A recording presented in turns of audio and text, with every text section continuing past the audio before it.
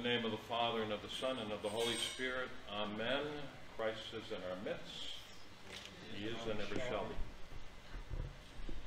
So, in these days of very troubling and very serious social fracturing, we ought to be scared of this. This is not good. We are in perilous and dangerous times. In this day and in this era of social fracturing, it's all the more necessary and important that we dig deeper into our faith, that we establish ourselves as Orthodox Christians to a measure that is deeper than what we have experienced in the past. And what that means is we've got to commit ourselves more to Christ. We have to live seeking Him so that we might be transformed in His image. Why do I say that? Because the reason there is social fracturing is because the faith, religion, is the glue that holds a culture together. Religion is the ground of culture. Culture, the way in which we live, how we treat each other, how we conduct business, the kind of buildings we design, how we use technology, whether for evil or for good. Culture, what the world is that we have created, is grounded on religion. Culture, you could say, is an expression of what people really believe in their hearts. And religion is passed primarily through culture. What do I mean? We worship in a certain way as Orthodox. That's Orthodox culture. The way we worship comes from our religion. It goes way back. From our faith, it goes way back. Even to the Old Testament, and it is brought forward. How do we learn how to worship? We don't learn how to worship from a book. We learn how to worship by doing it. And by doing it, we are shaped by what we do, and that informs our faith and develops our heart. So religion and culture are deeply related. How one believes, ultimately, is how one lives. How one lives reveals what one really believes. This is true on an individual level. It is true on a social level as well.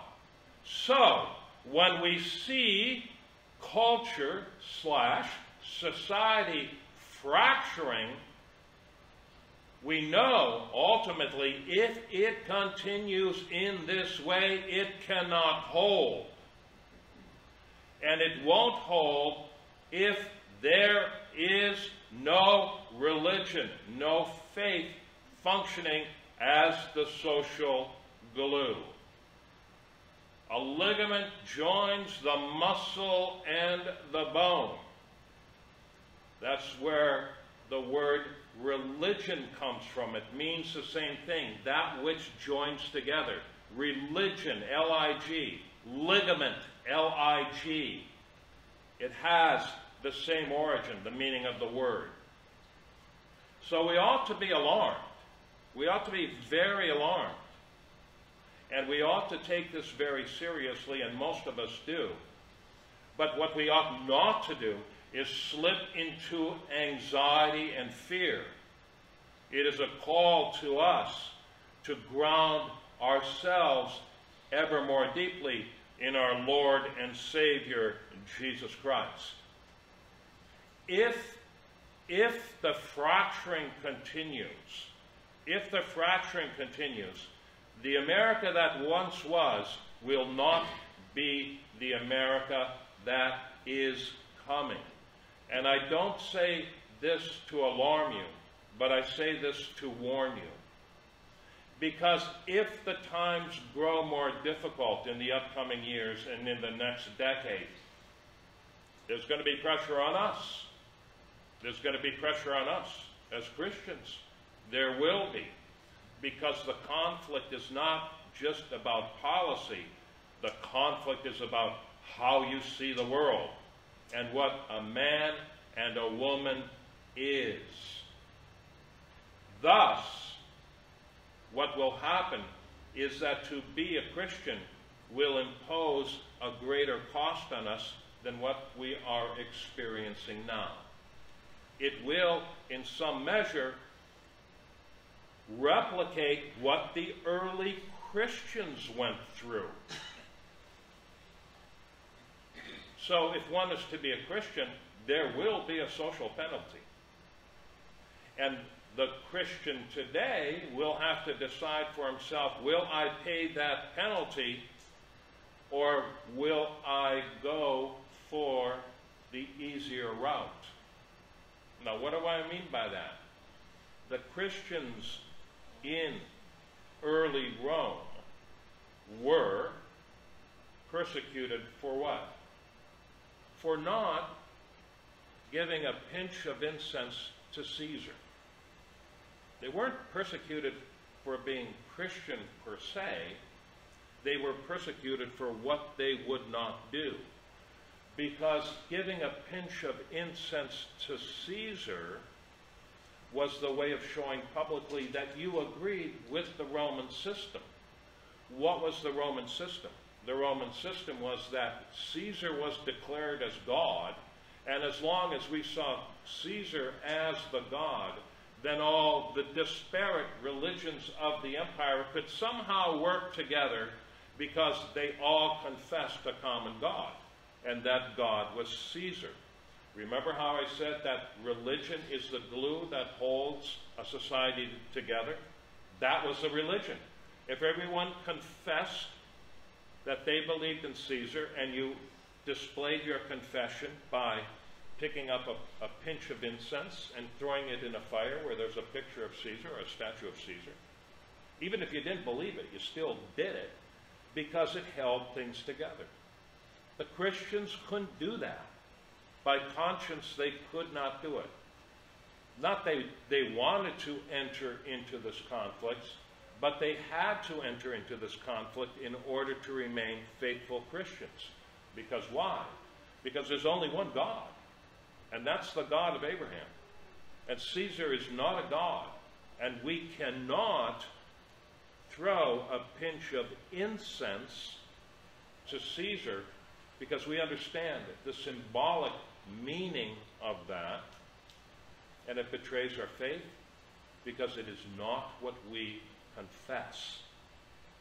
And consequently, then they became a pretext for persecution. What I'm saying is that they became the justification for certain political actions by the other leaders, right, to persecute them.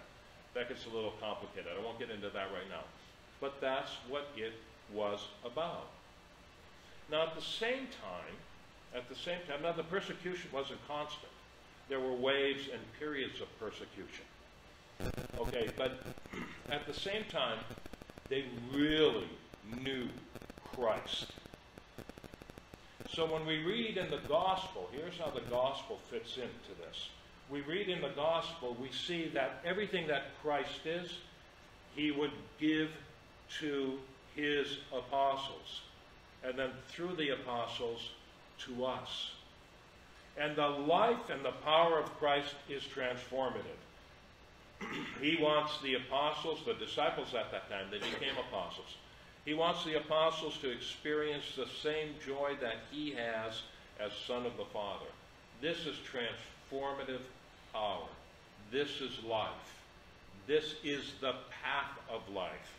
This is a return to the one who created us, the one whom we serve, the one who orders our lives, especially on the inside.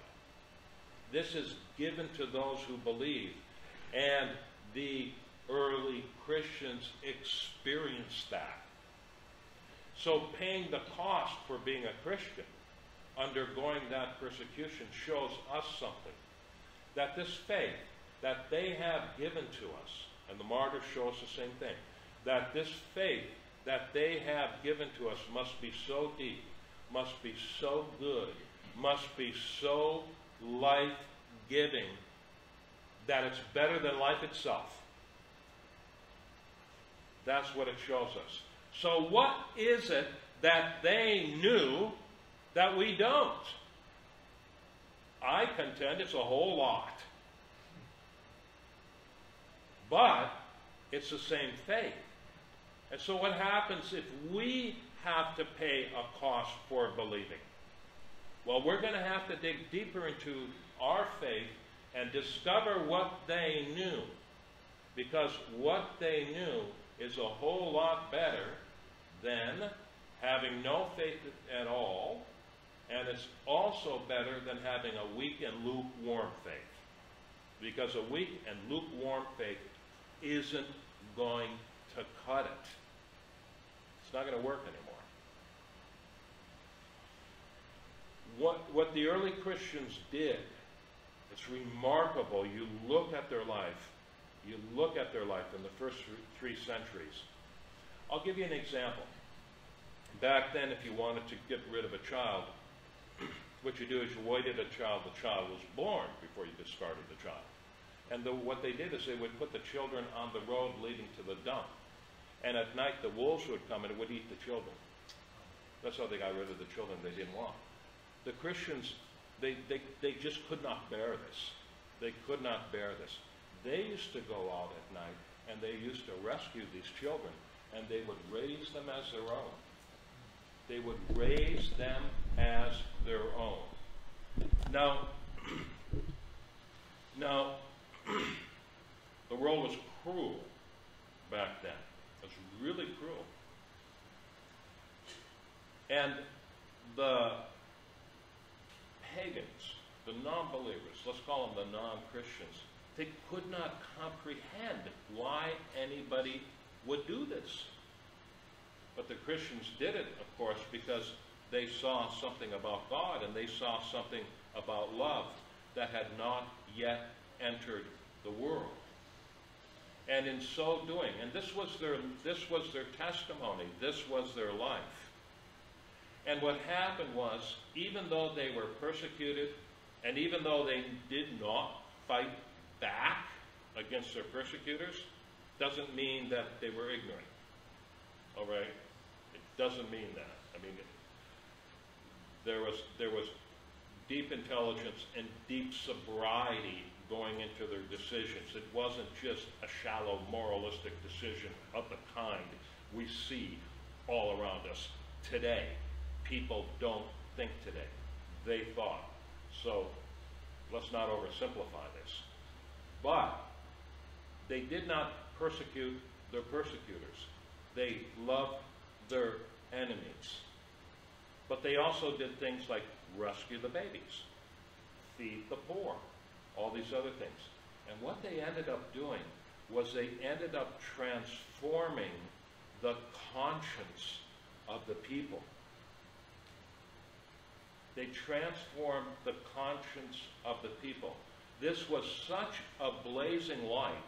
This was so new because it was still a pagan culture, and pagan cultures were very cruel places to live. It transformed the consciousness of the people so that when Constantine came and saw the cross in the sky and got the idea, because it was given to him by God himself, that the God above all gods is indeed the God of Abraham, and that this God came and visited men as Jesus Christ, the second person of the Trinity, because the sign that he saw was a cross, that when the persecutions were lifted, the people were ready to receive the faith. Their consciousness, their consciences were prepared for it. It's a really remarkable thing. Now we might be entering a darker period. We might be. Alexander Solzhenitsyn, the great Russian dissident, the man who single-handedly destroyed the Marxist academic establishment of Western Europe with the publication of the Gulags, spoke at Harvard University in 1976, and you can see a video of it on YouTube warning us of exactly this type of thing. That when we forget God, and he's actually quoting from Dostoevsky when he says this, all things are possible. Freedom is confused with licentiousness and the lack of inner restraint. And when a man becomes licentious, and when a man loses his inner restraint, anarchy is leashed upon the world. When men stop believing in God, they will believe in anything. That's the problem. That's the problem. And we, as a culture, might be entering a period like that. I don't say this to foster anxiety, although it will make us anxious. I say this to increase sobriety and bring awareness of the call to take our faith more seriously. We have to. Someone has to bring light into the world. Someone has to bring the gospel to the confused that are looking for truth. Someone has to provide the aid to the robber on the road, like the Good Samaritan. Someone has to provide the direction. Someone has to provide the shelter. That's our job. And we're going to have to do this more and better than we have if what I sense is coming does indeed come. And God will give us strength. And God will give us protection. And God will give us wisdom. And God will give us opportunity. But this is something we might have to do, my brothers and sisters in Christ. It starts, as I say, by drawing more closely to Christ so that his power can be in us, just like we read about in the Scripture. He is in the Father, and he wants us to be in him. And that's where wholeness and health and life comes. And this is what we think about when we watch our cities burn on television. It's very serious. It's very serious. I could cry, I'm telling you, when I see a person's business burn, I know what it took for that family to build that business. And to have it arbitrarily taken away from them, a lifetime of work and a guarantee of a stable future just wiped out by a senseless, mindless act of anarchy, we are in trouble. We are in trouble. I'm trying not to get angry. I get angry. I'm trying not to get angry. I really am. But all of us who have worked and built things understand how much it takes to build something like that and make it flourish. No one has the right. No one has the right. And this is what America used to be, to take that away from you. And now it's happening again and again and again, and it's spiraling out of control. What is happening to us as a people? I ask myself, what is happening to America? What's happening to America is men are, and I'm quoting Solzhenitsyn here, Men are forgetting God. That's what's happening. Solzhenitsyn talks about the catastrophic imposition. It's just catastrophic to Russian culture. The imposition of the Marxist ideology, Lenin, Stalin, all that.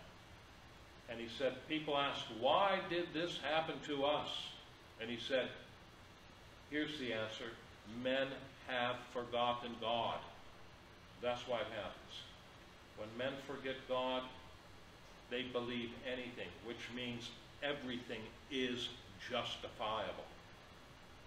But these things are not justifiable. They're not justifiable.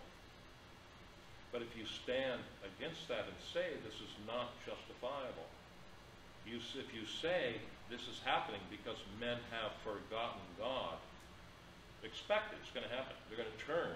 Some people are going to turn on you because God is the only appealing to God. God is the only repudiation of this anarchy. It is, because it's fundamentally about faith. It's fundamentally about religion. It's fundamentally about the orientation of the heart. Culture expresses what we believe. Religion is the ground of culture. How a man lives is really what he believes, see? As I said at the very outset. So ultimately, this is about the heart. This is about the heart of man. My heart, your heart, the heart of the man on the street, the heart of the man burning down somebody's business, the heart of the man whose business has been burnt. And for that reason, we have to understand this. We have to understand this, because then we'll process correctly. For that reason, where our own life, our own heart lies is so important as well. So, through the prayers of our Holy Fathers, may the Lord have mercy on us and save us. Amen. Please rise.